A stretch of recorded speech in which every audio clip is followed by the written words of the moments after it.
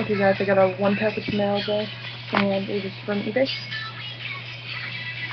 From the seller's Jeff price, and I just opened it, but it came in a team bag. It's a Tyler McQuinn USA 2 relic card number 2 199.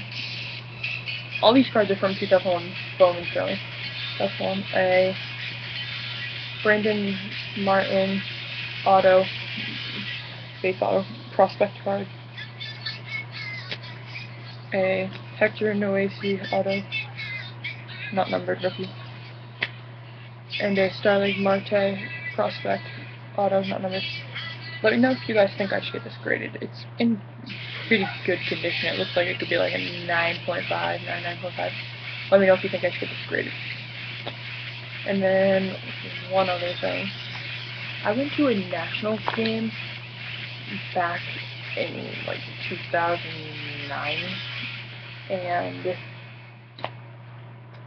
it was the opener for Steven Strasburg, his first debut, and I happened to grab one of these inside the pitch program things, and it's not in very good condition because I went like with my school and whatnot, so it isn't in very great condition. But what do you guys think I should?